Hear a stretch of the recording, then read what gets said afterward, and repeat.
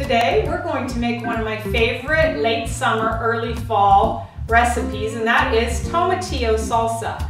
If you're not familiar with tomatillos, they come in a husk when they're picked, and when you take them out of the husk, some are going to be a lovely purple color and some more green. And I'm going to take these out of the husk, but I wanted to show you the amount. The recipe calls for about a pound of tomatillos, and this is just short of a pound. So this is the amount we're going to use. Small Pampered Chef strainer.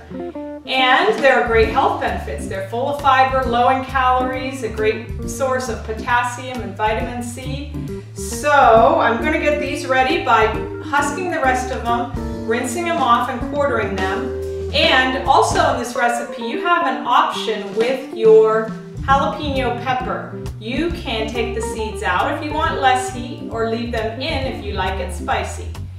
And so that's your choice, and we'll be back to get that started.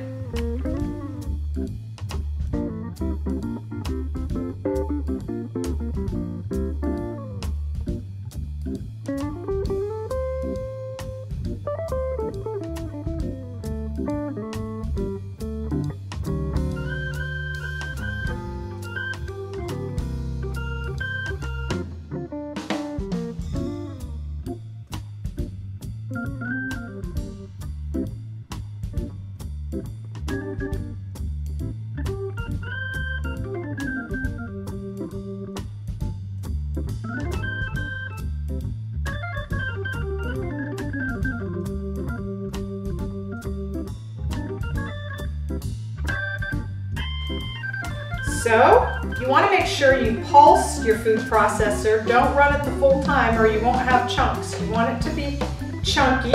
And I like to dip Mary's Gone crackers because Mary's Gone crackers do not contain oils like chips. You can also dip mushrooms or jicama slices, but let's just taste our tomatillo salsa. The lime makes it tangy. That jalapeno makes it just a little spicy.